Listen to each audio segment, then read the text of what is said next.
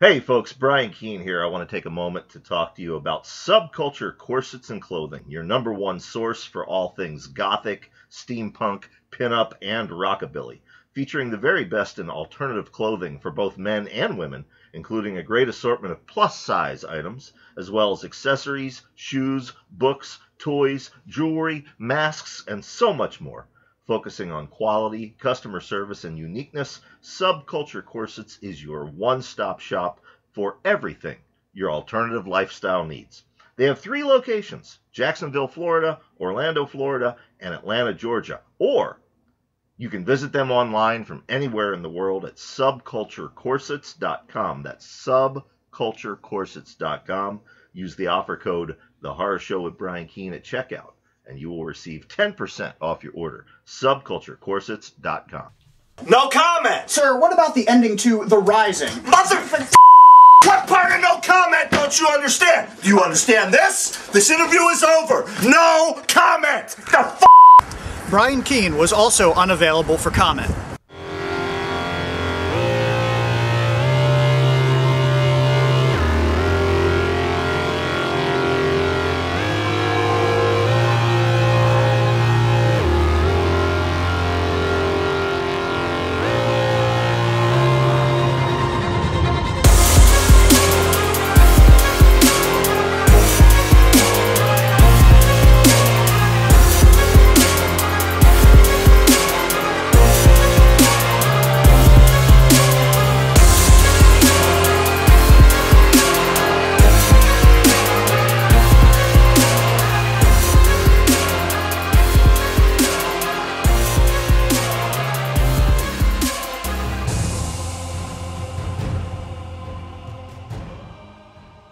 And welcome back to The Horror Show, brought to you by the Project Entertainment Network.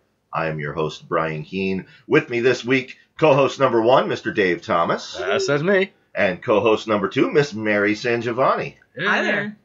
We got an almost full house this week. If you're a new listener, Dave and Mary are both co-hosts with myself, along with other additional co-hosts, filmmaker Mike Lombardo, author turned medic Jeff Cooper, Dave's girlfriend Phoebe, who is the super fan, and my 9-year-old Dungeon Master 77.1. But today you've got the 3 of us. If you're a new listener, you might be listening to us on iTunes. You might be listening to us online via Project Entertainment's website. We're available everywhere: Google Play Music, Stitcher, Roku. We thank you for tuning in. If you like what you hear, go to our website, thehorrorshowwithbriankeene.com, and click on the Archives tab. And every single show we've done during our 3-year run is there in order. You can listen to them at your leisure. There's nothing good on television right now until Better Call Saul comes. Well, no, that's a lie. Hap and Leonard is on. So. Well, no, this is actually a great week for television, because Better Call Saul, we're recording this on Monday. It starts tonight. Right. Season 3, right? Right. Yes. Mm-hmm. So that's on. Hap and Leonard is on. And Hap and Leonard's been amazing this season. And there's a new episode of The Expanse this week. So that's 3 amazing TV shows. And if you have Hulu, all of season 1 of Legion is now up on Hulu. Really? So you can watch it there, which I highly recommend. It's weird as fuck, but it's awesome. Right. Yeah. Now, Dave, it's gorgeous outside. Yes. I want you to notice the lawn is already mowed. I saw that. For new listeners who might not be up on everything, we're currently building a brand new recording studio next to the house. And as a result, we're recording this episode in my kitchen. Normally when we do that, if the weather's nice, the guy who mows my yard decides to show up on whatever day we're recording. We don't have that today. However, we do have the neighbor's dog howling in the background. So if you hear, it's not me kicking Mary under the table. It's the neighbor's dog. Yeah, I heard that when I got out of my car, and I thought maybe there's something weird going on in here, but no, it was the neighbor's dog. No, what happens It woke is me up this morning. the dog is blind. That's and sad. she had 2 dogs. I'm sure she doesn't mind me talking about this on the air. I'm not saying her name or where we live. Right. She had 2 dogs. And the dog with sight would lead the blind dog around. Oh, She'd sure. strap their collars together, and it was adorable. But the dog with sight died.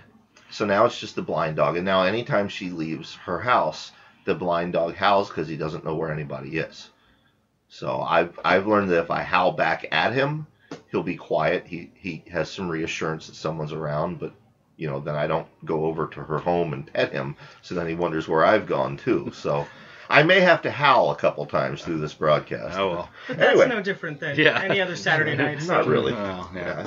I didn't think you were going to tell the public about that, Mary. This week's episode, and before I get to this week's sponsor, I want to mention we had said earlier in the year we had a very, very kind and generous anonymous sponsor who bought, how many ads was it, Dave? 3? 4? Yeah. 4 ads throughout the year.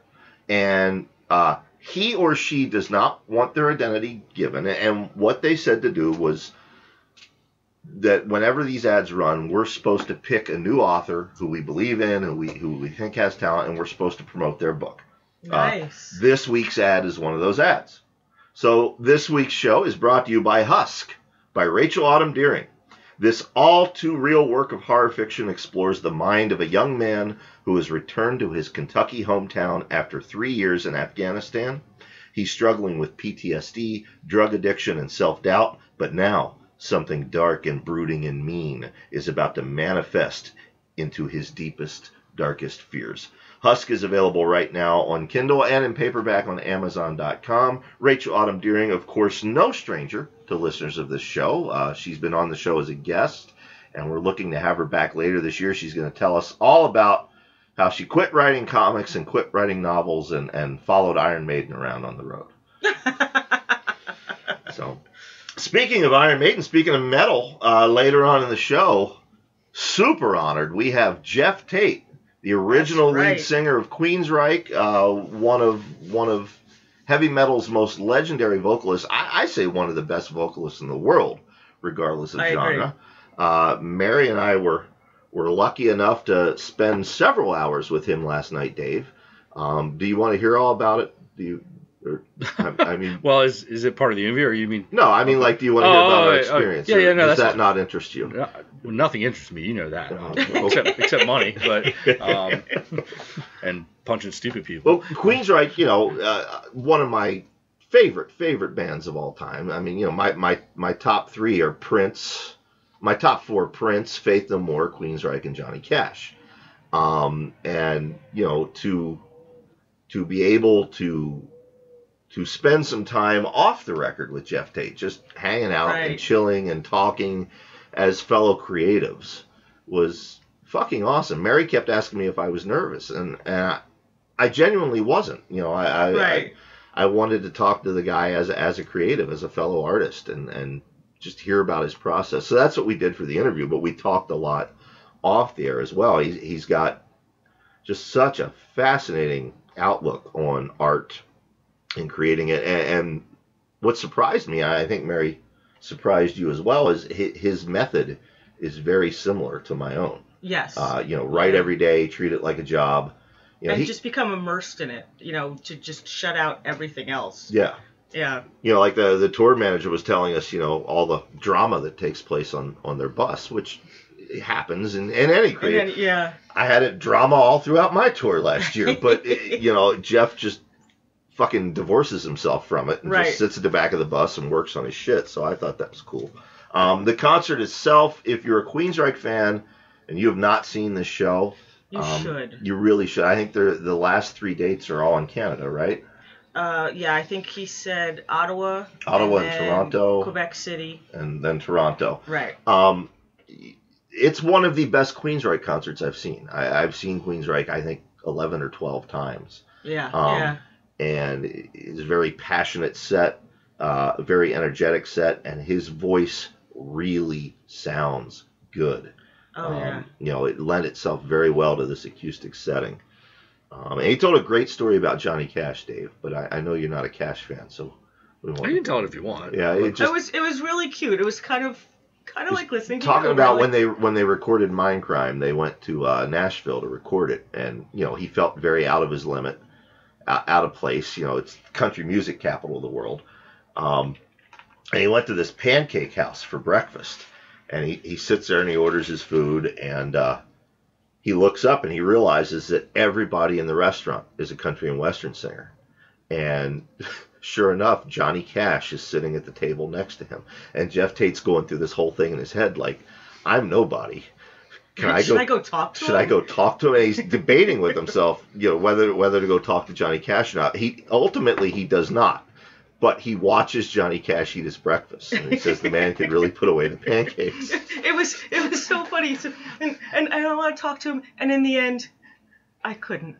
So I watched Johnny Cash eat pancakes with syrup and just a little bit of whipped cream because he's watching his weight. So no, we had a great time. Thanks to Geoff. Thanks to Randy and the bus driver and everybody. Sean was the bus driver. I mean, the whole crew. The whole crew was very welcomed nice. us in, made us feel like one of them, and it was a wonderful evening. Where exactly did this take place? The Tellus 360 in Lancaster, Pennsylvania. Because he's doing all small places. Like I saw the other day, he was in a brewery in North Carolina. Yeah. And it fits the arrangement. Right. Yes. I mean, this is a super stripped down show. It's two guitars and a guy beating on a washboard and a violinist who is fucking Phenomenal. amazing. He is, yeah. Because they had said that some people seem to be shirking the idea of going because it's acoustic. You really shouldn't. I think actually that'd be better. Yeah, I mean, it's fascinating how they've adapted some of these songs to an acoustical version, and it's just beautiful. And they're not. It's not Queensryche on MTV Unplugged the whole time. Right, Either. They're not sitting. I mean, they're up rocking, banging their heads with the violinist, the guitar solo, and I Don't Believe in Love. Oh my God. And all due respect to Chris DeGarmo and everybody who played on the original, it's a fantastic solo. But the violinist takes it and makes it his own. Oh yeah. I mean, bowstrings are breaking. He's fiddling. Did you happen to get his fast. name? Jeff told us, and I cannot remember. He's with the Cincinnati Orchestra. I think they said yeah. I was just curious. A city that begins with a C, either Cleveland or Cincinnati. Okay. He plays with their orchestra. Okay, that's cool. And now he's out on the road playing metal with Geoff Tate. Yeah, and he does a phenomenal job. Like it's one of those things where I'm kind of surprised Queensryche didn't have a violin in the other songs originally because it fits perfectly. Well, I saw that you had posted some of the songs they did, and they did Lady Wore Black, which I don't think Queensryche has played in like 30 years. Time. I mean, yeah. And it was awesome. Yeah, it was that's one of my awesome. favorite songs. Yeah, So. I think the last time I saw them do Lady Wore Black was Jesus was still alive. Yeah. Coop and Jesus and Robert Ford and I saw them open for Sabbath with Dio. Yeah. And who else was Alice Alice Cooper. Cooper. Yeah, and I think that was the last time. But I'll tell you, songs like that, he still hits it. I mean, has his voice changed? Sure. Geoff Tate's 58 years old. I was going to say, yeah. He's a grandpa. Yeah, his voice has Yeah. changed. My voice has changed too. Yeah. My writing style has changed. But the way he arranged the songs, he doesn't have to hit those. Right, he high notes arranges it anymore. fits his voice. His baritone is very majestic now. And yeah, it was. Lady Wore Black was phenomenal. Mary and I, they let us watch the sound check, and they ran through Eyes of a Stranger, and this is just during sound check. I had fucking goosebumps. Yeah, Yeah, he did. It was cute to watch. So it was cute to watch Mary sit in a bar across from a guy whose poster she used to have on her wall. Right. And be cool and collected and not throw yourself at him. And talk about our kids and and his grandkids, and it was pretty neat. It's funny you think of the word Geoff Tate and grandkids. It's just right. I didn't world. It's just I mean, I could be one any day now, a grandfather. I mean, I don't know. I don't know. You don't want that. He's 26 and he's not attached to anyone, and I like to think he's being safe, but you never know. You never know. I'm old enough I could be one. Let's hope not. You have enough to do. Well, let's get to the news. We don't have a lot of news this week. But, one more thing. Mary and I were talking before we started recording today. Watching Geoff Tate on stage last night and then talking to him, off the record, just in conversation, it's got me mulling over doing something for next year. Now, I know I just did a year-long tour last year, and I said, that's it. That's the last one. But He's pulling a Kiss. But I don't know that I've ever heard of a writer doing this. Going out on tour, eschewing bookstores of any kind, not going to any bookstore, going to clubs like the one we were in last night, and coffee houses and breweries. Right. Mm-hmm. You know, you'd have books for sale. You set up the merch table. But because what Geoff Tate did, he'd introduce the song, he'd tell a story about it, and then he'd sing the song, and the next song tell a story about it. What if I went out and did a tour where I read short stories or excerpts from novels, and I told a story about each of them before I read it? I think it'd be interesting. And you know, I do it in breweries and bars, and you know, we got the merch table there. Probably no one would show the fuck up for that, right? I disagree. I think people would show up for that. I've heard you'd have to pick carefully where you went. Right. You know? Right. But I was always very big in Kentucky. Well, Kentucky, they would line the mall. The line would go out the mall. You would know places you could go and do that where it would work for you because you've done enough tours. But if you pick the right areas, like you said, like Kentucky, where you get a giant line, I think people would show up for it. Lima, Ohio. That's a joke from last night that only Mary will get. But Lima, Ohio. I didn't even know there was such a thing. But nobody knows. Geoff Tate didn't know there was either. I try personally not to pay attention to Ohio because I still think we should sell it back to Canada. I don't see why we have it. But I think that's a good idea. I think also some of those dates should be live podcasts. Well, that would work. I should go with you, and we could. You know, it seemed. I mean, it seems. I know you don't really want to do this, but I was going to say to you, I thought the other day, kind of like this. We go out on tour, not a huge tour, like a podcast tour. Yeah, we go do live shows. The horror show across America. Mark Maron has done that. Yeah, other people have done that. Yeah, Clyde Lewis from Ground Zero, he's done that with his podcast. Yeah, that would be fun. My only concern is that traveling that extensively takes a lot out of it. Well, here's the thing.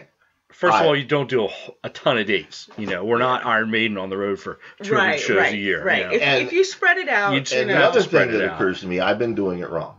Okay, now. Touring, you're doing it wrong. The people I had with me on tour were fantastic. You know, country singer Casey Lansdale. She's delightful. She's my bud. She's my left hand. She's my left hand. You're my right hand. Casey's my left hand. Look the fuck out. Dave was along. Todd Clark. You know, who the biggest motherfucking bouncer you'll ever meet. He's pretty badass. But for the majority of the tour, we were doing this out of my Jeep Wrangler. Right. Yeah. Last night, in studying the procession Geoff Tate has put I want a bus. That's what I'm going for. I want you to let me buy an RV.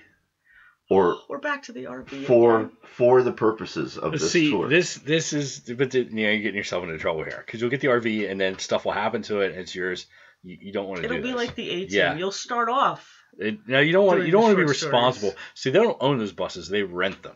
All right, so we'll rent an RV. Yeah, okay. Well, you see how much that costs. And we'll get Sean to drive for us. Geoff Tate's driver. He was a nice guy. He was a nice guy. He's probably looking for a gig after this. And he doesn't pull off and sleep on the side of the road. So. No, I think it would be good. I mean, a lot of readers tell me that one of their favorite parts of a short story collection are the parts like either in the front or the back where the writer talks about the inspiration for the story. Now, honestly, I'll tell you the truth, and it's not an opinion. It's honestly like it dumbfounded me. I didn't think that readers cared where stories came from, but apparently they do. No, they really do. The first thing, anytime Stephen King or Brian Hodge or Joe Lansdale or Michael Marshall Smith releases a collection, they always have the first thing I do before I even read the stories, I go to the story notes and read those. I'm fascinated, especially by their story notes, because all four of them are very good with story notes.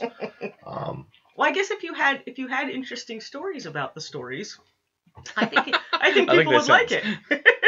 And we could do a whole ensemble. Like we get Casey, and she plays some music, open up, warm up the crowd, and then Mary, you come out, tell a story, read a story, and then Dave and I come out and we do a Q&A with the audience, and then maybe I tell a story, read a story. I mean, I think it'd be fun. No, I think that idea what you just laid out right there would be perfect, and you do it in small places like brew pubs and things like that. You don't do bookstores.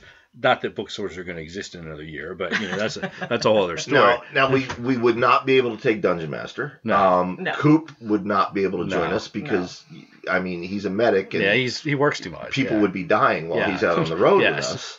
That would be bad. His career aspirations. That would be bad. But Lombardo could possibly. Well, I was going to say. Merchandise seller Lombardo would. So we have Lombardo on the merch table? Yes. All right. Oh, yeah. Yes. Oh, yeah. And we'll have him come up on stage and say something. Come up and be Lombardo. Before the authorities get there. Yeah. We should let Lombardo tell a story. Yes.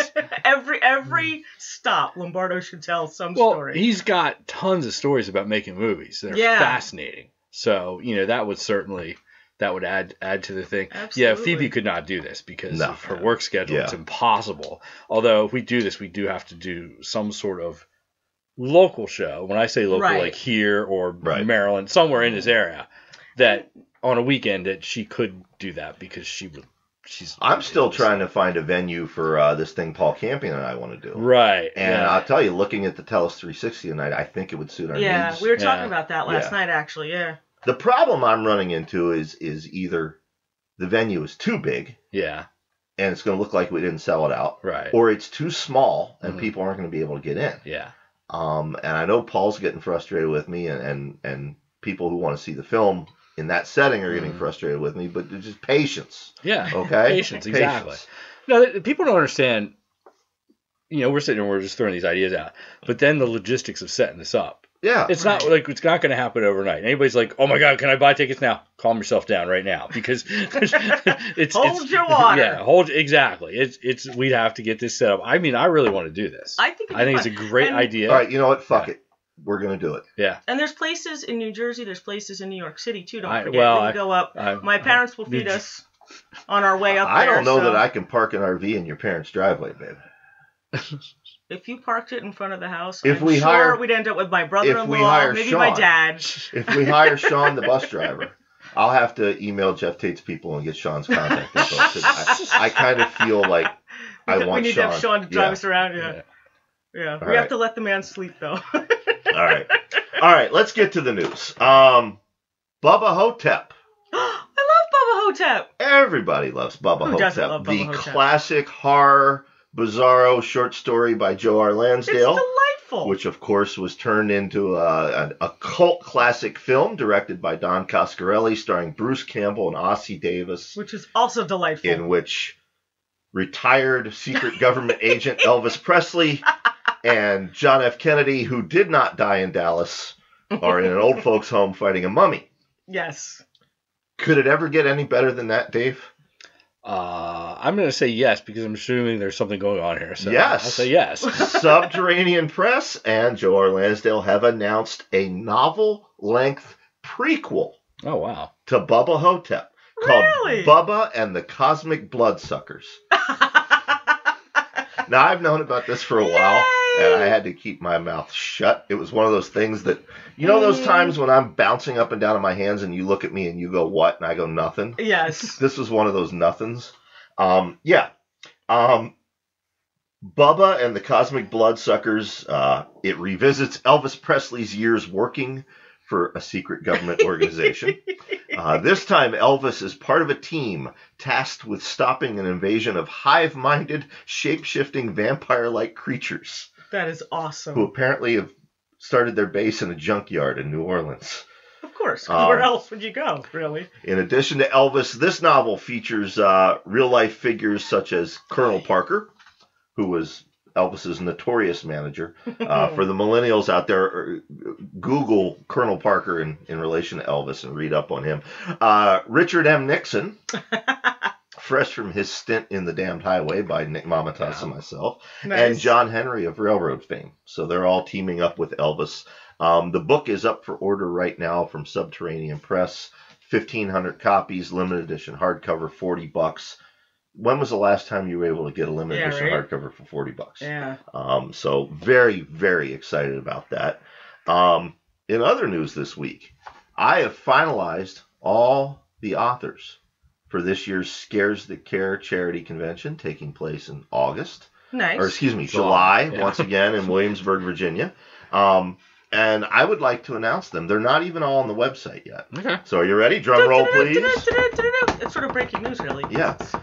Making his first appearance at Scares That Care's charity weekend is Mr. John Skip. Woohoo! Making a return appearance is Mr. Joe R. Lansdale, who we just got done talking about.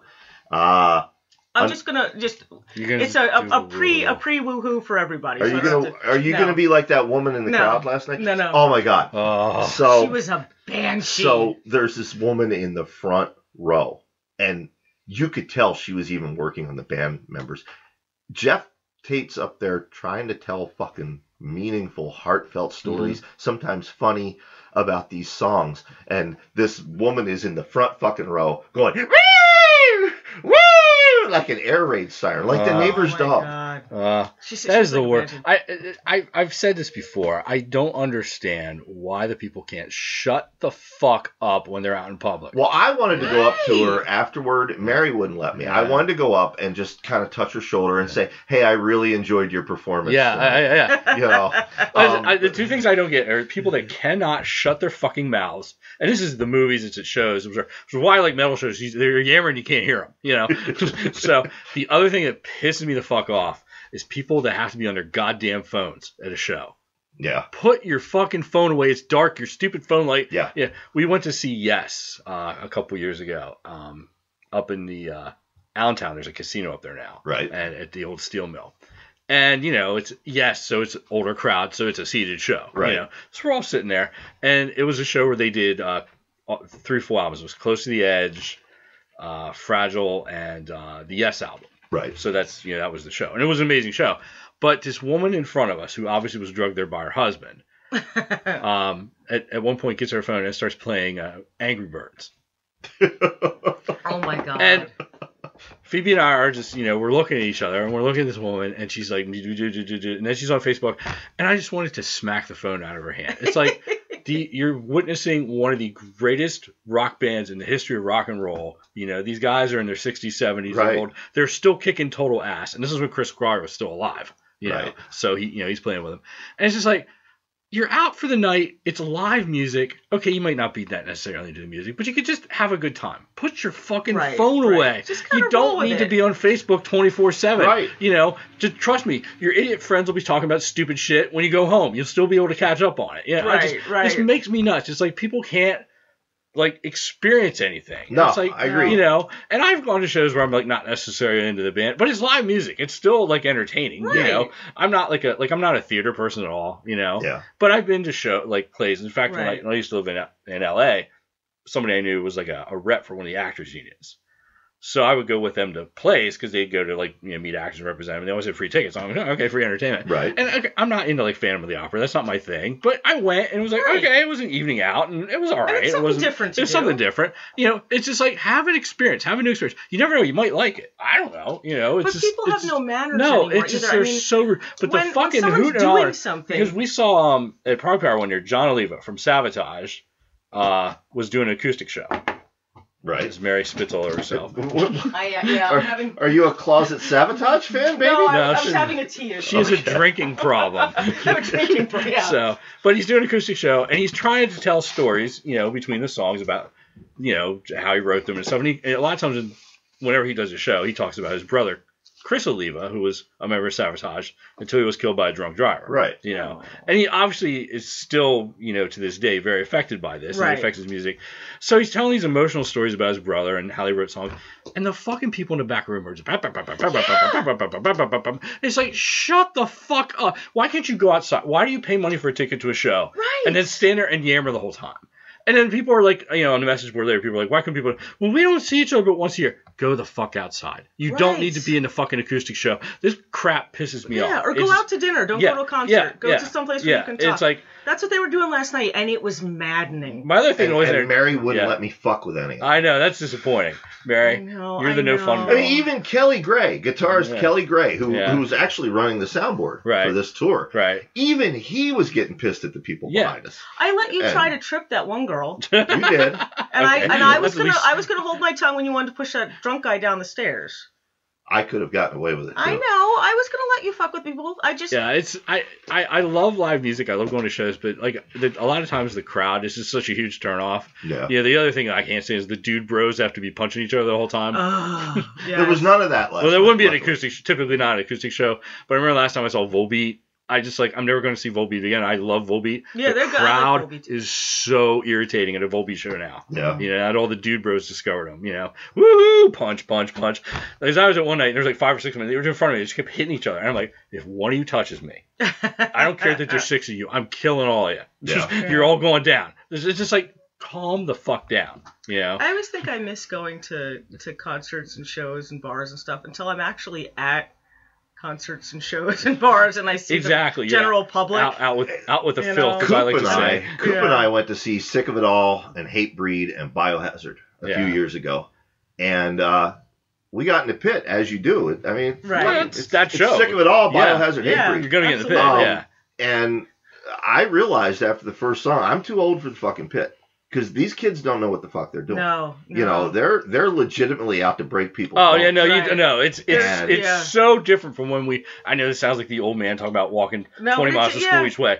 It's so different from when we were like in our 20s. Yeah. If someone fell down, the whole pit would stop until they made pull sure them that up. person was now okay. they stomp Now the they'll just person. stomp on it. Yeah, Yeah. it's ridiculous. It's about breaking bones and which like I don't know, to me kind of defeats the purpose of like it's activity. It's It jackassery is is. the worst sort. Yeah.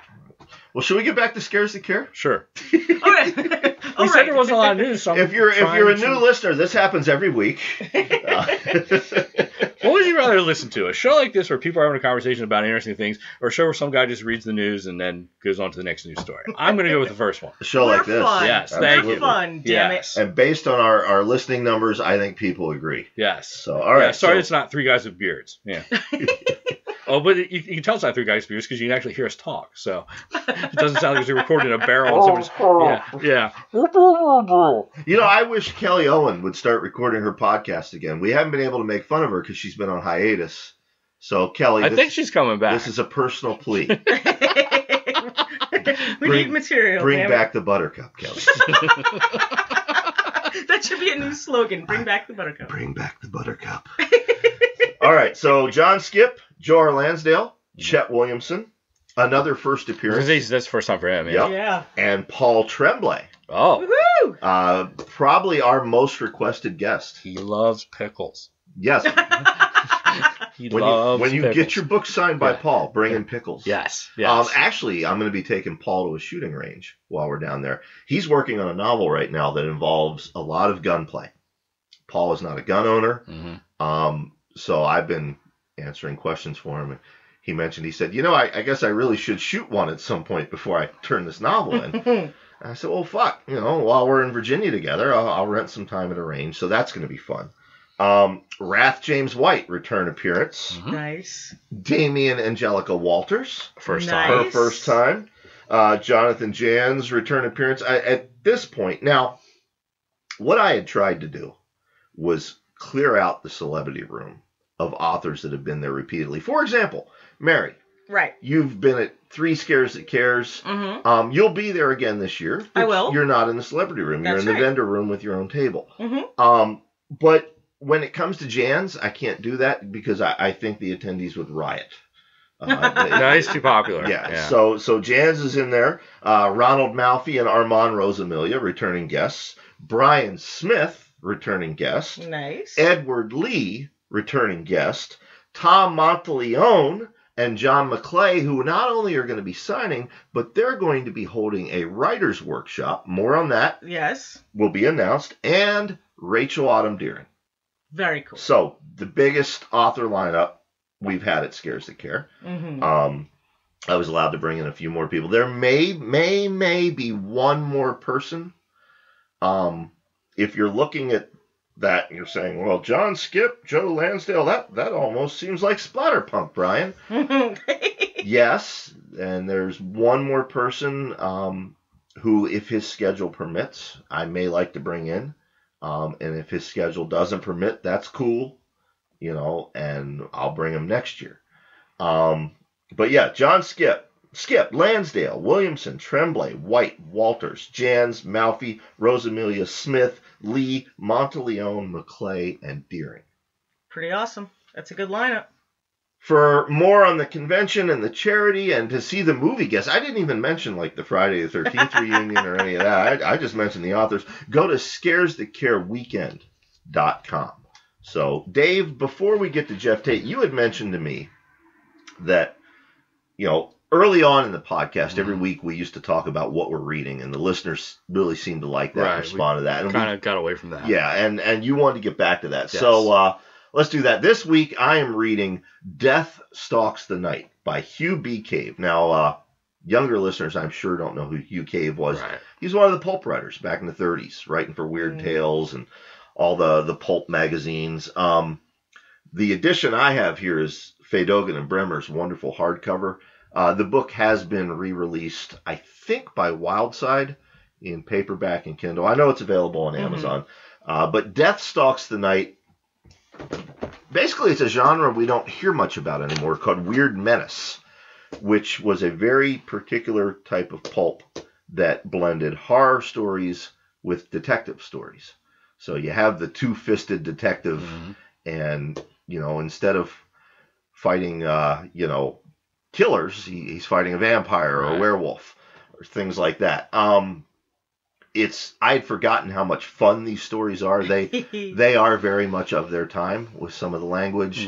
I'm sure some of it would be seen as problematic by our younger listeners, but so is anything written or made in that era. If you think of it as being, like you said, a reflection of the society and the time period in which it was written. Yeah, look at it as a historical artifact, which it is. But the stories are so much goddamn fun. And I had forgotten just how ruthless and brutal Hugh Cave was back then. Now, we talked on last week's show, the Robert Bloch show. We talked about, he was... You can draw a line from splatterpunk and extreme horror to Robert Bloch. The same can be said of Hugh Cave. So that's what I'm reading, and that's what I recommend. Mary, how about you? What did you just finish reading? I just finished, because since my son has gone off to college in a far, far away place, I've been doing a lot of commuting. And also, I think anyone that knows, Brian and I currently live about 3 hours apart. So for me to come see him, it's a good 6 hours round trip in the car. And I've taken to reading a lot, I call it reading, but to me it is kind of reading because I have to pay attention. Audiobooks. Audiobooks, especially from iTunes, have been kind of a godsend. So I've been catching up on some of my reading that way. And so incidentally, anyone who wants to donate presents as opposed to money to me, you can get me iTunes gift cards. And I just finished Creatures of the Pool by Ramsey Campbell. Yeah, I love Ramsey stuff. I really do. It has a subtlety to it that I find just absolutely masterful. And I do kind of like fangirl on Ramsey, and it's and he handles it in a very gracious way.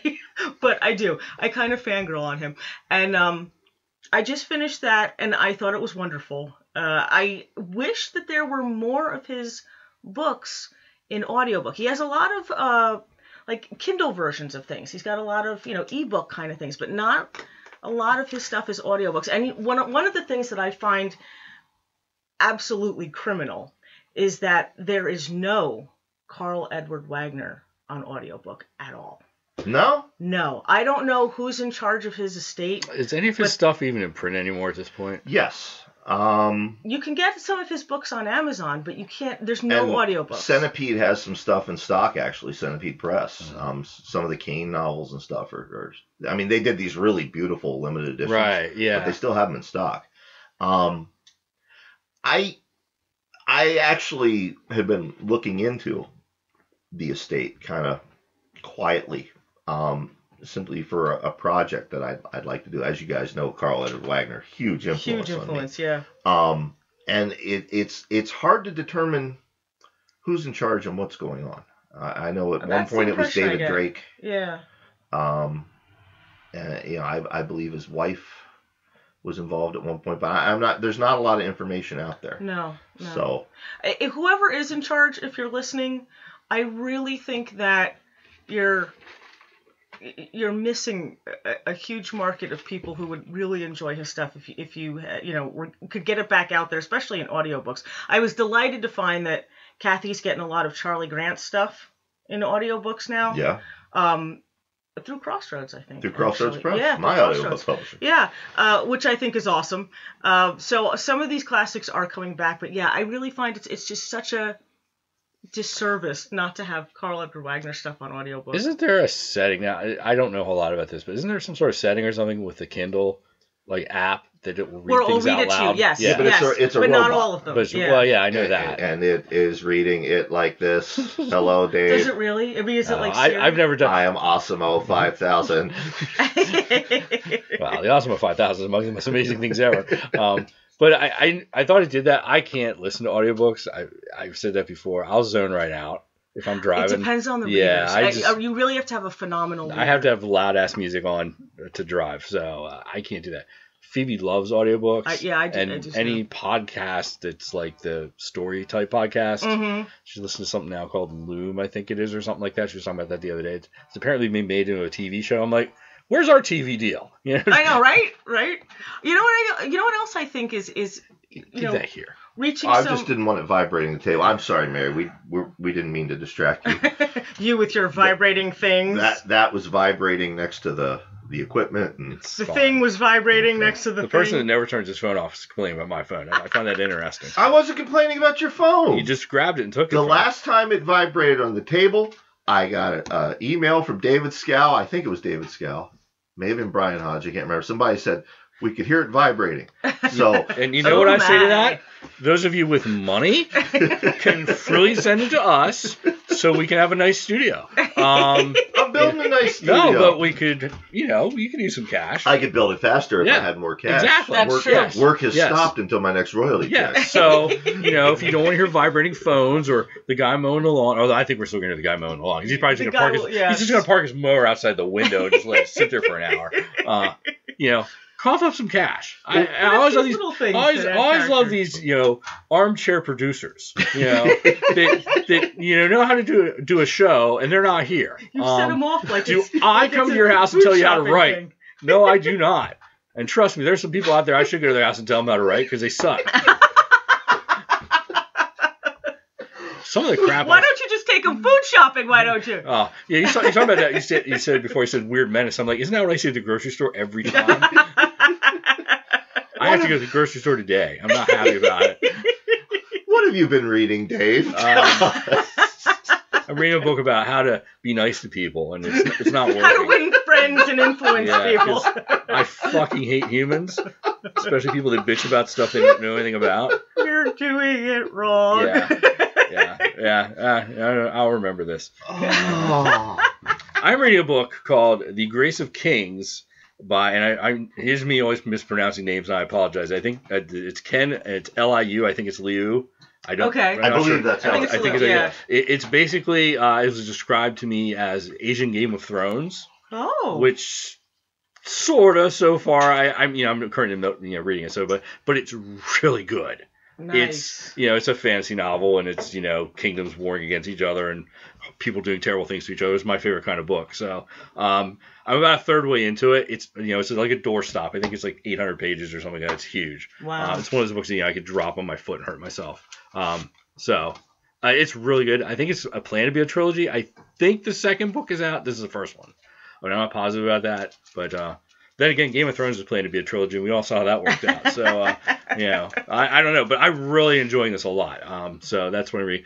And I also, because I always read multiple books at a time, I have this new book by this person named Mary SanGiovanni that I started to read. I haven't read enough of it yet to make a comment on it. So, what is the name of that again? Because I'm terrible with titles. Oh, that book. Yeah, that one. Chills? Yes, that. Yes, that one. Yeah, I heard that's all right. It's a passable weird menace novel, and I got the new Tim Lebbon book in the mail. Yes, Amazon delivers stuff on Sundays now, which is really weird. By Yes. drone? Yes. No, Are they by using like drone? crazy person who throws things at your front porch. Wow. Because that's what happens in my house. I think the UPS driver in my neighborhood slows down to about 20 when he heaves boxes at my house. Because I always hear ka-chunk. So like, I'm glad I'm not wearing like rare glassware or anything. Right. Yeah. Not getting anything from But yeah, Pier 1. the new Tim Levin book came yesterday. So Nice. I will be reading that because I generally enjoy anything he's written. So I think it's called Relics, I think is the new one. I just ordered the new Lansdale that we talked about earlier. Yeah, I'm going to order that because you said $40. That's actually a good deal. That is a good deal. You know, hey, here's something that we can talk about, a horror show exclusive. And it involves one of our co-hosts. Oh? It involves you. I think Oh! you signed the contract, right? So we can talk. Mary, Dave. Which one? The comic. Oh, yes, yes. Mary is going to be writing a Wonder Woman. Oh, that's right. That's right. My very first comic ever. And it's a Wonder Woman unlike anything you've seen before. I'm just going to mess with your heads. And you're working with Keith Giffen. I am. He's helping you plot it out. I was telling somebody the other day, I said, because like I said, this is my first foray into comics, and I don't know a whole lot about the comic business, but I was telling a comic book fan that I got this deal, and he kind of sat dumbfounded for a minute. I said, yeah, and I'm working with this guy, Keith Giffen. Do you know him? And right away he goes, I'm already drooling. Keith has that effect on people. So, all right, well, if we don't have anything else, let's get to the meat of this week's episode, our interview with Geoff Tate. Okay. Before we do that, I do want to mention, first of all, because I forgot to at the beginning of the show, Mary's tea is brought to you by White Castle. The tea she is drinking right now is from White Castle. The Crave is a powerful thing. Feed your crave at any available White Castle near you. The tea is actually from White Castle? Well, the tea in her mug. And actually, I kind of want a White Castle hamburger now. Well, good our luck around here. Marketing department at White Castle, you've just about run out of ad spots for all the swag that you sent us. So if you want to overnight Mary some freeze-dried hamburgers or something, So the sack. This week's show is also brought to you by Husk by Rachel Autumn Deering, which is available right now in paperback and Kindle. Phenomenal debut novel. If you're into the work of Jack Ketchum. Is it brutal? It's psychologically brutal. It's not like me or Brian Smith or Richard Lehman or Rath. You know, it's much more along the lines of Ketchum. It's just psychologically brutal. It sounds really good. Yeah.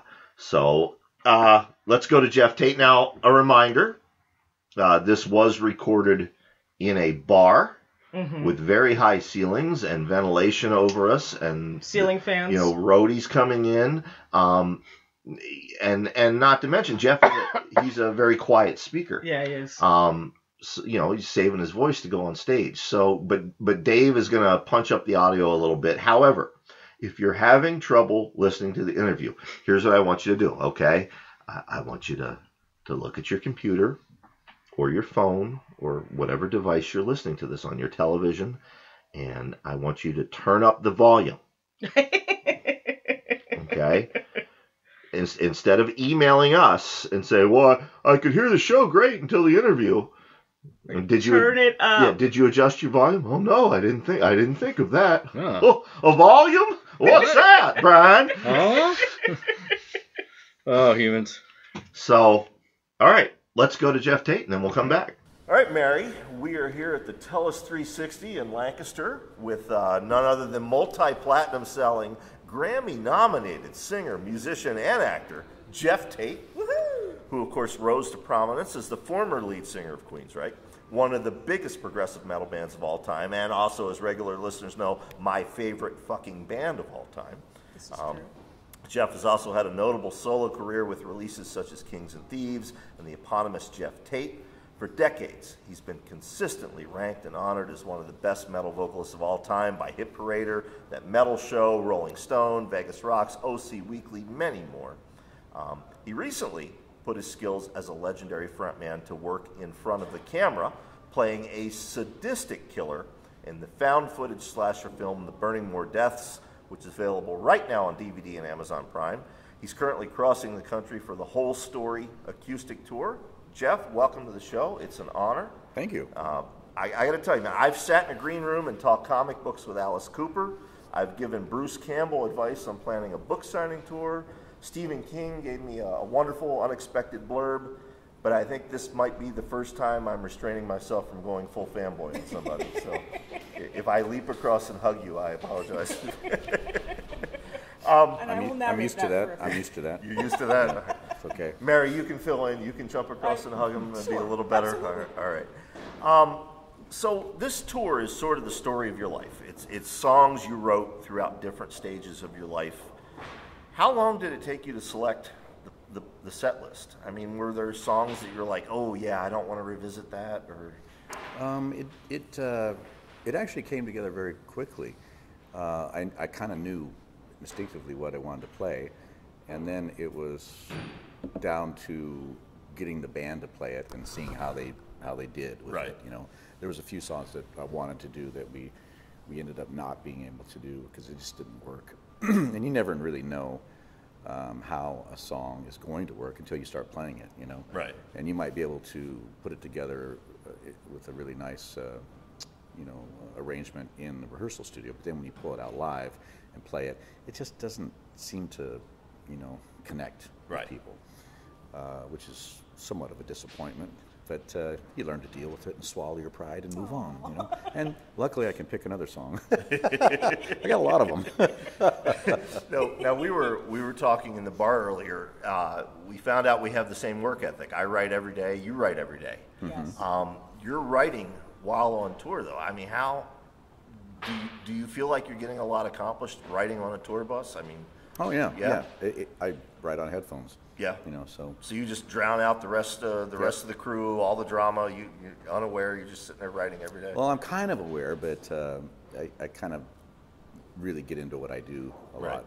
I'm kind of Sounds like someone a else. junkie in that respect. I'm really addictive to the creative atmosphere. I like to be in a creative atmosphere at all times if I can help it. I hear you. I'm Absolutely. somewhat dismayed and disappointed if I'm not in a creative environment. Yeah. So, but I find headphones really help kind of cut you off from what's going on the outside, so Right. that way you can kind of focus what's going on the inside. So what you're, I think from here in Lancaster, I think you guys travel to Canada next. So will you just be doing rough ideas, or are you doing like keyboard work? Yeah, both. Yeah, both Yeah, while you're yeah, traveling. Yeah. Wow. I do editing. I do composition, lyric writing, just everything. Yeah. How much has that changed since, I guess, I'm a longtime Queensryche fan. I mean, the legend is 1981. You guys are putting together a demo tape, and they have one song without lyrics, The Lady Wore Black, and they ask you to write the lyrics. Has your process changed from then to now? I mean, or is it still at its core the... Well, I actually learned, we talked about writing every day. I didn't used to write every day. I started that probably around the time of maybe Empire, Yeah. I think. And that's where I really got into the discipline of it. Before Right. that, I was just kind of writing when the mood, took me. Right. Or if I had to get something done. But around then is when I really got into the discipline of it and working a full day, at it, and then putting it away for the night and coming back the next day and having a jumping off point. Right. I think Julie Cameron was her name. She wrote this book called The Artist's Way, which I found to be really inspirational, where she said it really helps to leave something undone each day. That way you have Yes. someplace to start I've heard that, on the yes. next day, And so I've kind of taken that concept. Same and method worked I it. use. I end literally in the middle of a sentence Yeah. every day, Yeah. and then pick it up, It's a great jumping off point, a great process, to start from. A song like Take a Bullet off Kings and Thieves or Jet City Woman, I mean, as a fan, I'm assuming these are deeply personal songs for you, just based on the lyrics. It feels to me like you bled a bit of yourself into those lyrics. Is the process for writing something like that harder than it is for something lighter, like, I don't know, like Last Time in Paris, something like that?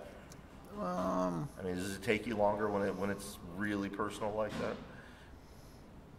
that? Gosh, I don't think so. No? No, I'm trying to think of those instances that you cited there. Last time in Paris was a situational event. You know, that just happened, and so I just wrote it down, and I didn't actually put that lyric to music for like a year later. Yeah. You know? But like Last Time in Paris, it's lighthearted, it's fun. Take a Bullet. I mean, you know, as somebody who would do anything for his friends, and has had those friends turn on him once in a while. I mean, that song strikes a chord with me as something much more personal. You know? Yeah. I suppose it is, but getting in touch with how you feel about things is part of the exercise of writing, I think, as you know. Oh, yeah. You know, it's hard, I think, and difficult sometimes to access that part of yourself and let that out, you know. But once you're in there and you've cut yourself open, you know, you might as well bleed on the page, right, exactly. since you got to bleed anyway, right? Some of the tougher things for me to write have been, say, Sweet Sister Mary from the first Operation Mindcrime was a real tough one to write. Really? Yeah, because I wanted to write from Mary's perspective and try to capture the female point of view, Right. which is, I find, very difficult to do. Now, I find that interesting because you are a father of 4 daughters, correct? Five yeah. daughters. Yeah, And what- at least one granddaughter, right? I have 5 grandkids. Yeah, and yet you struggle with finding the female I do. voice. Yeah, I'm Yeah. pretty masculine. I started to say that, and I thought, should I say that? You know, it's funny, we were talking about that song and the whole album on the way down. And can I tell them a story? Yeah, go When I ahead, was in tell high them a school, story. 'cause, you know, because my name is Mary. So when I was in high school, friends would pull up to me in the parking lot, and I'd hear the power window go down, and they'd go, "Kill her. That's all you have to do. Kill Mary. She's a risk, and get the priest as well." And I thought, how awesome! I'm glad you'd look at it that way rather than Oh, it the delighted opposite. me. It Yeah. delighted me every time. Speaking of Mindcrime, it's hard for me to believe. I guess it is for you. That album turns 30 years old next Yeah, year. I know. Every time I listen to it, and that is often, Mary can Oh, yeah. contest, it's one of my go-to, this is what I'm listening to today albums. You know, it takes me back to that time in history. Crooked politicians, totalitarian organized religions, America bombing a country in the Middle East. And yet, the story, those lyrics, they could easily reflect the world of 2017. You know, it's such a seminal genre-changing work, but is it frustrating to you as the artist that many of the things you spoke out about in that album are things we're still dealing with 30 years later? Yeah, it's kind of surprising. Yeah? Yeah, I would have thought in my younger days that we would have moved a little quicker as a world society, Right. you know, at recognizing certain things and go about changing those things. But as an older man now, I see that that's kind of the way civilization is. You know, we move pretty slow in changing our ideas, and it's sort of a generational thing. I've been you coming know? to the same... As one yeah. generation ends and leaves, you know, the next generation takes over, and some of those ideas that the last generation left cling to us, you know, kind of like dog hair, you know, and we have to wipe that clean, you know. Yeah. And like, for instance, the word socialism, for example, like my generation is probably a lot more comfortable with the term socialism than my parents are. Agreed. And their parents are absolutely not comfortable with that word, you know. So, you know, when my parents are gone, and I'm in that position now, my kids think Bernie Sanders is great. They love his ideas. They can't understand why we haven't done that already, you know. But, you know, the previous generations are going, socialist, bad, equals communism. Yeah, you know? it's true. Because that's what they were sold. Yeah, my oldest is he's 26 years old and conceived after the Building Empires show in Hershey back in the day, by the way. Really? But you know, The aphrodisiac. he was a Bernie Sanders guy, and you know, my father, Vietnam era veteran, was not a Bernie Sanders guy. He was a Hillary guy, and listening to the two of them debate it, it's very much a generational thing. Yeah, but those concepts and situations that were happening within the Mindcrime story are just as prevalent today, like you said. Oh, I Just agree. Nothing's changed. I agree. And that's only been 30 years, you know. American Soldier, that's one of my personal favorites. That was an album of songs, you know, they were all war stories from the perspective of those serving in the military. Now, you spent several years interviewing veterans from World War II to Iraq, including your own father. And you collected their stories. This is just a personal question for me. Have you ever considered turning those stories into a book? Like you know, all those interviews. I never thought about that. You should. I would read the hell out of that. Yeah. Yeah. All right. It would be interesting. It would be that was a fascinating project to be part of. I feel very fortunate to have had that experience and shared in those stories. I got to tell you, I think post Empire, I think that's probably my favorite Queensryche album, is American Soldier. Interesting. That struck a chord with me.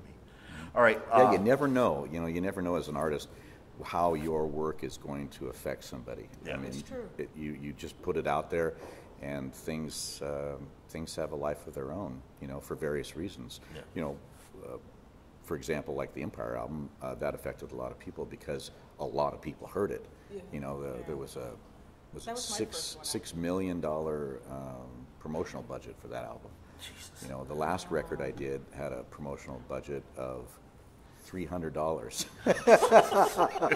there's a difference. Yeah, So, yeah. you know, you see the difference. Yeah. Oh yeah.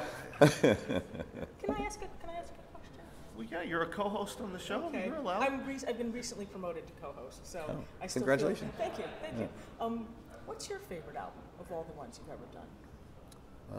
Because you said, you know, like you said that artists are never sure, because we run into the same thing with books. Like the books that we write, our favorite ones are never the ones that fans like the best. So which one is your personal favorite? Well, I have I set certain artistic goals for myself over time, and probably the first real artistic goal that I achieved that I felt strongly and good about was the Promised Land album.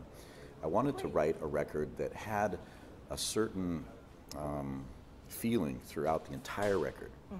And I'd never done that before. Every record had always had multiple sort of kinds of songs on it. It was kind of like, I don't know how to explain it, but different moods. Right. Right. And I wanted to create a record where you just hung in this certain feeling throughout the record. And the trick was to create different colors within that mood, but still retain that mood. And I thought the closest that I got to that sort of criteria was Promised Land. I would agree, especially, and it all seems to culminate in that final title track. You know, yeah. I think if that's what you set out to achieve, then as a fan, I think you did well. Good. All right. But yeah, I know what you mean. It's like you never know how your material is going to affect people, and people take it so differently. They do. You know, if you read my lyrics and you read interviews I've done when people ask me about certain situations, I don't think it's very difficult to identify that I'm pretty liberal-minded. Right. You know, Right. I've been traveling in 65 countries. I've seen a lot of things and met a lot of people and have been in a lot of situations. I'm pretty open-minded to the world, right? But I have fans that are opposite of that. I mean, incredibly opposite than that, you know? And I don't get that. I don't understand why that is, other than perhaps I can't read. That could be it. Or they hear what they want to hear. You know? I think there's an element of it.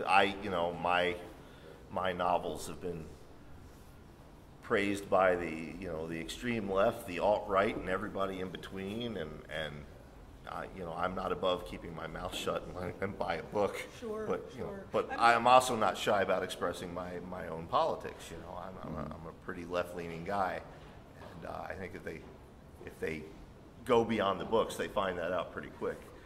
But all right, so Mary, you said we're just about out of time here. Well, we gotta let it's Geoff 15 go on. minutes. It depends on. All right. I'm cool. I'd rather do this. All right. We have to squeeze in loyal listener Paul Legursky. He demanded that we ask this. Now, this is his question, not mine. He says, what was the inspiration to the greatest song ever, Roads to Madness, and was it Geoff who came up with the phrase grand transition in the song? Yeah. Yeah? Yeah, I did.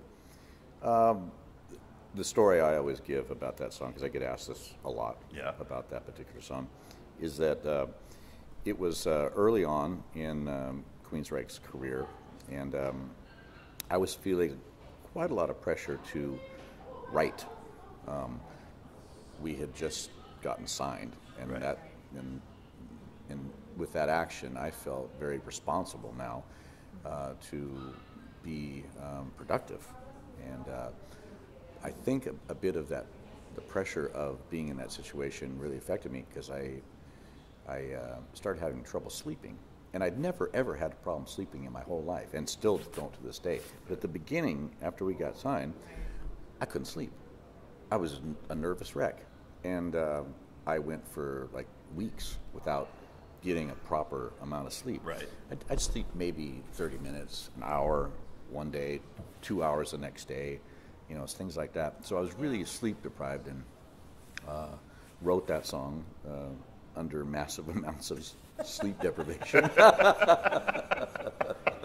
So there you go. There you go, Paul. All right, let's. There's bits of delirium in the lyrics on that song.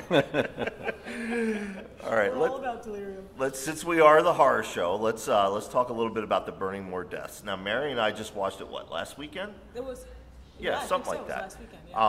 Yeah. We both agreed it was fucking creepy to see you as a psychotic killer. It was. I And mean- you were good. And I mean that in a good way. I don't mean that in like, yeah, you make a Well, really I mean, good killer. we know you from, you know, we were the couple in the fifth row at every show, and, you know, Right. we know you from watching the videos over the years and interviews, but, I mean, your character was just so goddamn gleeful while he's killing these people in Yes. horrible ways. How did you get into his head? I tell you, that was one of the toughest situations I've ever been in. Really. Really? Yeah, Really? I wasn't really prepared for what happened. Just being on this, the set was miserable? The set was miserable. It was this old military base out in Queens, Right.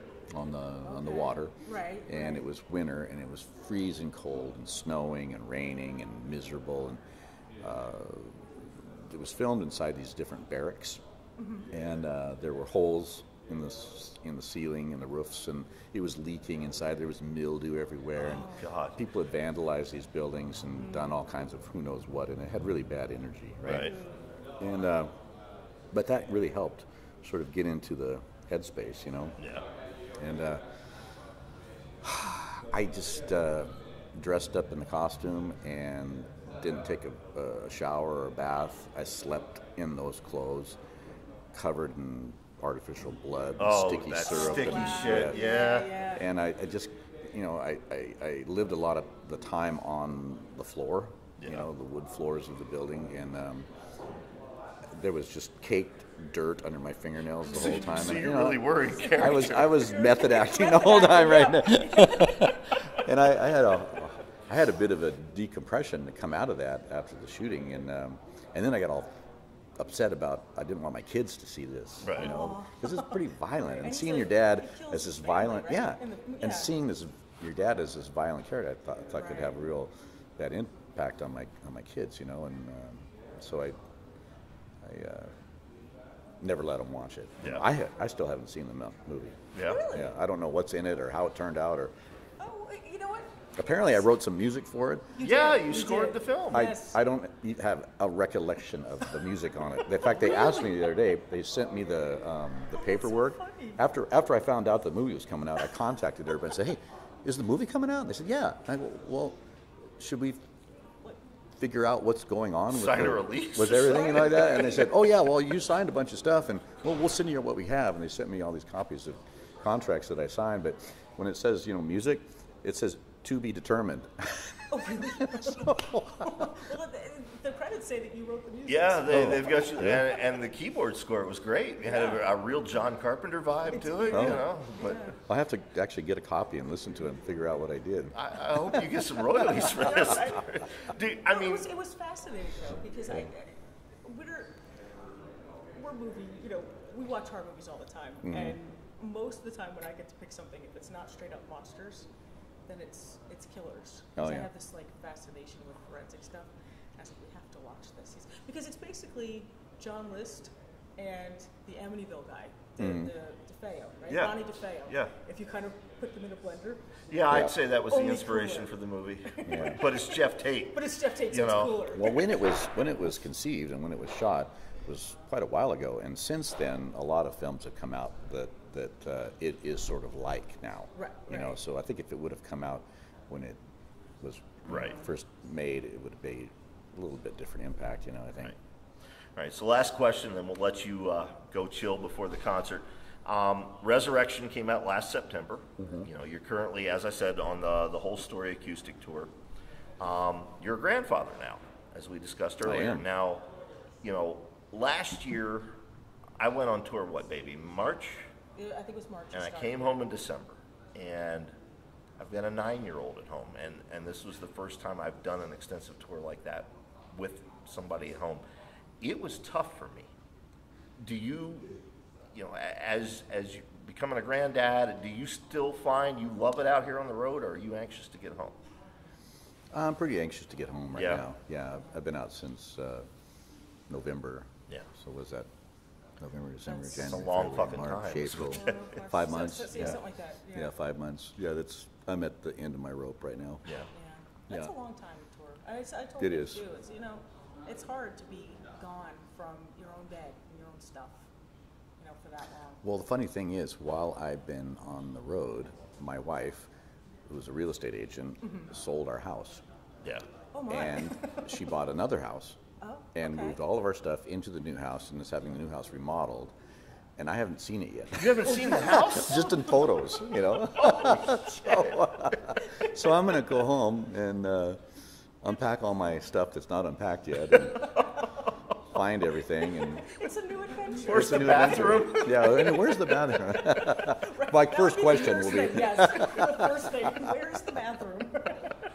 All right, well, Geoff, The bus a long time. man, thank you so much. This Oh, yeah. is Yeah, an this honor was a to lot have of you. fun. Yeah, Well, thank you. we're doing good. We had Stephen King last week, gave us a Right. contribution. Geoff Tate this week. Next week, I think it's just Dave and I yammering to each other. So I don't know how we'll top this. Yeah, what do you talk about when you don't have guests? The internet never fails us. Oh yeah, Oh, the internet always sure. comes up with something fun. Yeah, there's always something I'm to talk sure about. Trump will do something stupid. All right, Jeff. Oh, I'm sure. Thank you so much. And our Canadian listeners, if you're catching this Thursday night, I believe Toronto, And- the day after this show airs. And Ottawa? And Or is it Ottawa. Ontario? Or no. Ottawa? Ottawa and Quebec Yeah, City. Ottawa, Quebec Ottawa the day after this show airs, and then Quebec City. So please go check them out. Just based Absolutely. on the sound check alone, you are in for a treat. Yes, it's really hypnotizing, and I don't say that about many things. It really is. It is. Mary hypnotizing thought to it was listen to. cute. During sound check, they did Eyes of a Stranger, just a fraction of Eyes of a Stranger, and I had goosebumps going up and down my arm. Yeah, yeah. You know, it's just, I have to say, of all the tours I've done, this one has been so special to me because of a number of things. One, I've worked with 2 completely different bands on this tour, Right. which is phenomenal. The chance to be able to work with these young players who are very enthusiastic and very good players Right. at that. And I feel very fortunate and blessed to have had that association with them. Secondly, this is the first tour I've done since probably the Mindcrime tour, first tour, that I've done on monitors without using in-ear monitors. No kidding. Yeah, so I'm aware of what's going on in the room. Right. You know, not locked in my Right. own little world. And Right. I can hear people talking and carrying on conversations, and it's affected how I do the show. I've turned it into kind of an improv thing where there's times where I interrupt their conversation. I go, so what's going on? what are we talking about here? Am I bothering you? Because Am I I singing? want I'm to, sorry. yeah, and it's so fun to do things like that because it's it takes kind of the showbiz element of a show out of it, and all of a sudden brings it into reality. It's more You know, intimate, I think. it's very intimate. Oh yeah, and there's a lot of storytelling. I talk about a lot of the songs and where my head was at during the song, or what was happening with the band or me. I won't lie. That's what I'm looking forward to tonight. You know?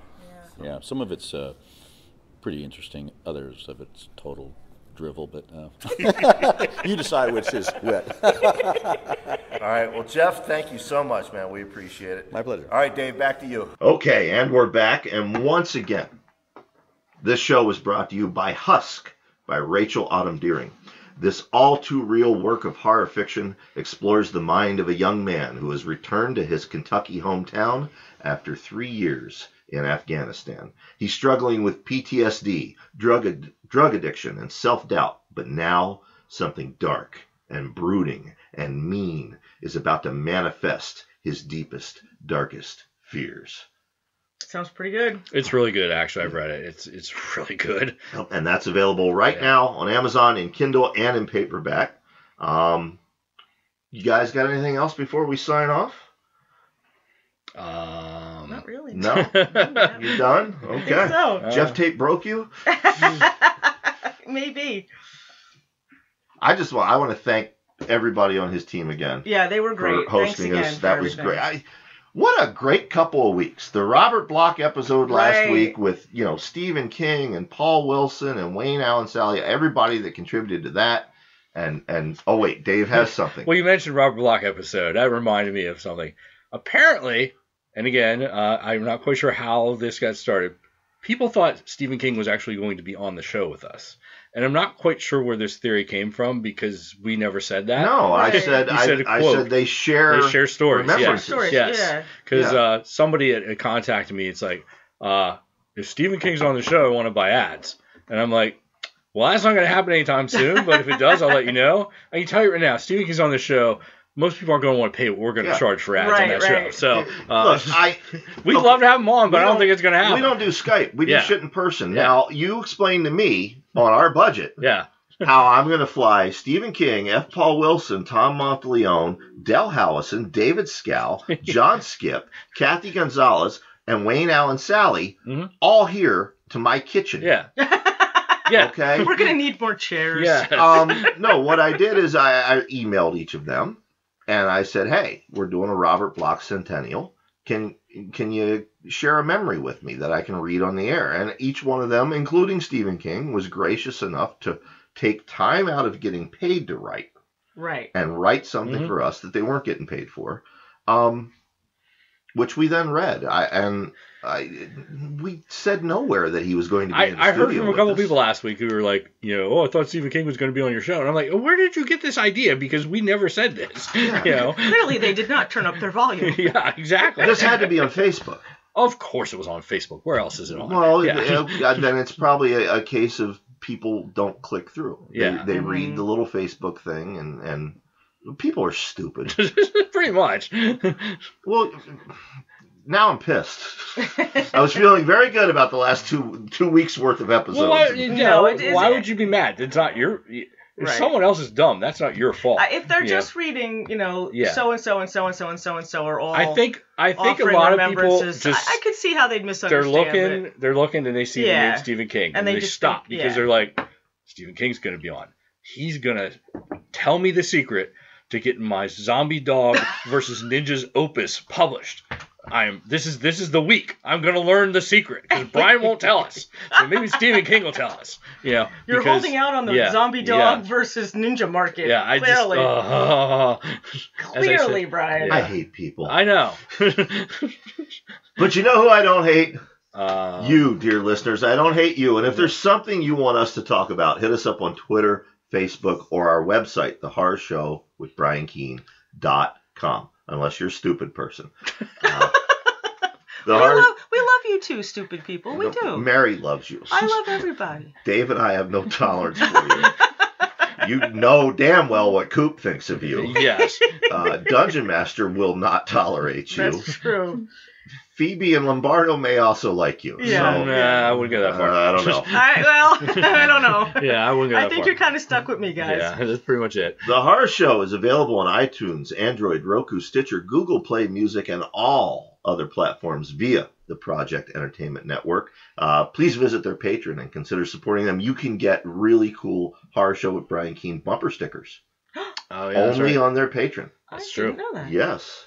And of course, the most important thing, to advertise on the Horror Show, send an email to Dave. His email address is meteornotes@gmail.com. That's meteornotes@gmail.com. Meteor, like the thing that's going to come very close to the Earth? Yeah, make your subject line food shopping, or can you introduce me to Stephen King, or something like that. Seriously, don't do that, because if it goes in my spam mailbox, it's nothing but Canadian Viagra ads and things. Like one day, I still don't understand this. I go in there to look to see what's in there sometimes, and there was a subject matter that said, "This made Hitler cry," and I'm like, I'm not clicking on this. But you kind of want to know. I want to know, but I don't want to know. know. But Canadian Viagra means I'm getting Ron Dickey's email again. So It made Hitler cry. Yeah. That could be.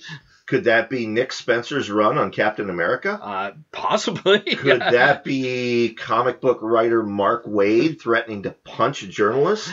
Yes. Oh, my. Could that be the PR meltdown that Marvel Comics started experiencing 2 weeks ago, and it's still continuing? Still going on, yes. I don't think Hitler would know about that. You know what? I think we should finally talk about that next week. Yes. I keep looking for a place to end this Marvel But it story doesn't so we can stop. report on it. Yeah. But it's not ending. But it's not ending. Over right. the weekend, the artist on X-Men Gold, we find out he put anti-Semitic and anti-Christian saw. messages in the art. I saw that, Yeah, yeah. I saw that too. Marvel people, try not to fuck up for 1 week so that we can accurately report on this story. Yes. Trying not to fuck up for 1 week would actually be a really good goal for pretty much anybody when you think about it. Yeah, you know. So, I try. It should be on a T-shirt. I try not to. Try but, not to yeah, fuck I'm an up this idiot, week. so.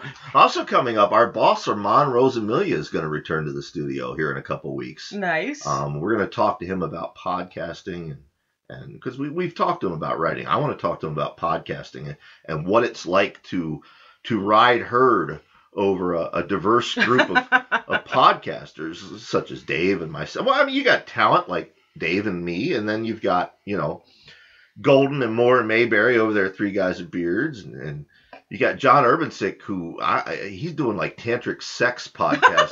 I'm not sure what he's got going on over there. I thought that your suggestion that he needs the music behind it, like Venus Flytrap from WKRP, was genius. He does. He does. No, you're right. You're absolutely right, because I was listening to it and I'm like, if he had music behind it, it'd be even better. Yeah. Hey, this is John Urbansick, and for the next hour, we're going to talk art and creativity, and I'm going to teach you how to make a woman come with just your mind. It's like Bob Ross gone in a totally different direction. Yeah. All right. People keep asking me, they're like, how come you don't do a podcast? Because I don't want to go up against these two. don't you can't do a podcast. You're on our podcast. I know. Well, now. that's actually. We what got I to do. figure out when we're going to do Mary and Phoebe movie night, though. That's Because we need to get that recorded at some point. I wonder if anybody's listening, because people know after that final ad that all we do is list what's coming up. Have people tuned out? Because if so, they're missing. They're missing all of our. If you're a Stern Show fan, never to turn off the show before it's over, because some of the best things that ever happened on that show happened after we say we're going to stop talking. They did the plugs. Right. Mm-hmm. I still say my favorite moment ever on Stern was they did the plugs one day, and then for an hour and a half afterwards, 90 minutes, they made fun of Jackie. I don't know if you remember this. This is like one of the Jenny, hey, how's it going? Yeah. For 90 minutes, because they all want to go home, and they do another hour and a half where they're just busting Jackie's balls. It's one of the funniest things I've ever heard. To me, that's the best kind of broadcast. It's not scripted at all. It just randomly happens, which is like when we have our little sides here where I yell at people because I hate people. I think that's what's entertaining. So there you go. Yeah. All right. Yeah. Suck it, Three Guys with Beards. No, see, now we have to include the disclaimer for stupid people. No, we don't. That we love those guys and we get along. I've said it a million times. If I don't like you, I just won't talk about you. Right. So there you go. Yeah. But see, you can't say that, too, because we didn't mention Amber Fallon this week. Now, Amber's going to think you don't like her. Amber knows I like her. I've been talking to Amber a lot. Frank Edler. He's going, well, why didn't you mention on my podcast? Who? Oh, sorry. Damn.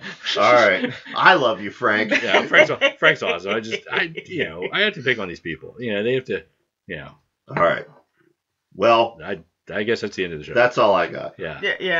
I'm spent. Yeah. Bye. We'll see you next week.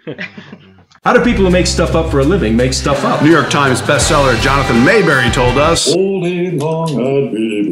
Oprah's book club favorite Sue Miller told us. You sort of take a character and make some bad things happen. How'd we get them to do that? We collared them, just like at a cocktail party, except through your headphones. Join us every Thursday for the Liars Club Oddcast, a slightly unhinged podcast where storytellers interview other storytellers. Available on Project Entertainment Network, iTunes, and everywhere podcasts are heard.